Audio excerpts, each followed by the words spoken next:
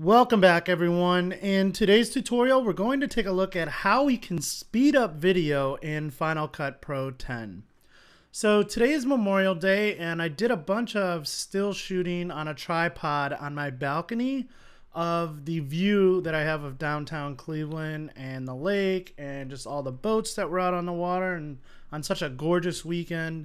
And so I took a bunch of different video spots, and really what I want to do is just put together a nice little kind of intro to summer video, just something I'm kind of playing around with. And so what I did is took like 30-minute gaps, shots, because on the DSLR you can only record up to like 29.59 seconds for whatever reason.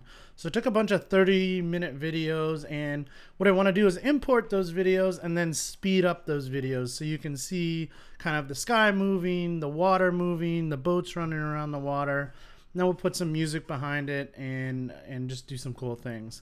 So we'll take a look at that in probably another video, but I just want to focus on today how you can speed up a video. If you're new to Final Cut Pro, you may not know how to do this. If you're been using Final Cut Pro forever, then you probably already know this, but let's jump into this. So I'm going to import my media here. I just have this video of me here. This is just, again, on a tripod. You can see some boats running around. You can see the sky moving, the water moving. And so I'm just going to import this, pull this onto our timeline here. And I want to speed this up. I want this because I have 30 other clips I want. So I'm going to kind of change the speed of this. So now there's two ways to do this. So I'm going to show you both. So if you come into here, you have your video selected. If you come right up to here and go to fast or normal or custom, so you go slow, fast, normal, or custom, you can change the speed of the video.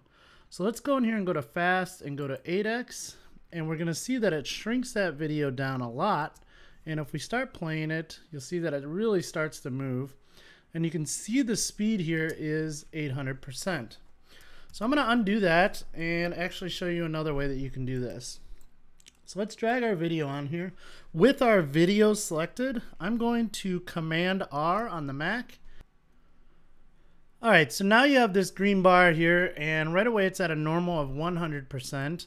I'm going to come in and change this to a custom speed. So let's just say I wanted to change this to a certain speed of my liking. Let's go ahead and say that I want this to be at 2400%. When I hit enter, it goes ahead and shrinks that down to the video size that it'll be if we use that speed.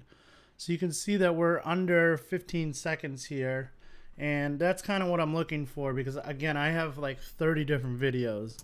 So now if we go ahead and play this, you can really start to see that time-lapse effect with the boats racing across the water moving, the sky moving in the background. And this is really what I'm going for with this video. So having the ability to speed up the time of the video is really what we're looking for here when creating a time lapse. So I hope that was helpful. A couple different ways that you can go ahead and speed up your video. If you liked this, please go ahead and subscribe, like this video, and let me know what you think. Thanks, guys.